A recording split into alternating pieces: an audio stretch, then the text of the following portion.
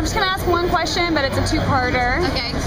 Give people who aren't familiar with the books a very brief view of your character and what she really wants.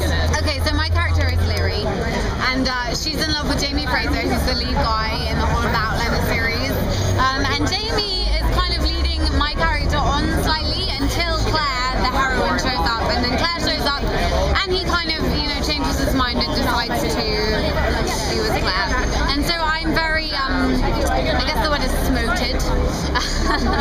And so I kind of try and deal with that situation the best way I can. I try and win my man back, so I'm kind of portrayed as the baddie of the situation, but as I see it, I'm just a girl with a broken heart, which we can all relate to, right? So I'm just trying to win my man